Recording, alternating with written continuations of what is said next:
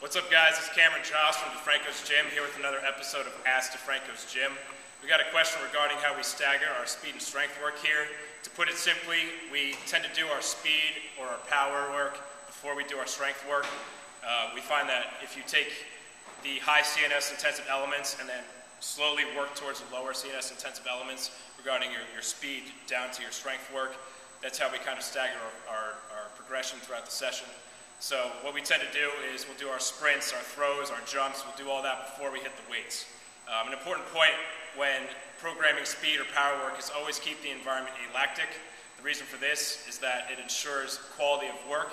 Every sprint can therefore be of high quality, and by definition an athlete can only get faster in an alactic environment. If the rest intervals are too short, it can soon become lactic.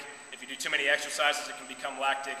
When you're in a lactic environment where you have a lot of lactic acid buildup, it can actually reduce the contractile velocity and force of the muscles, which can actually increase your risk of injury.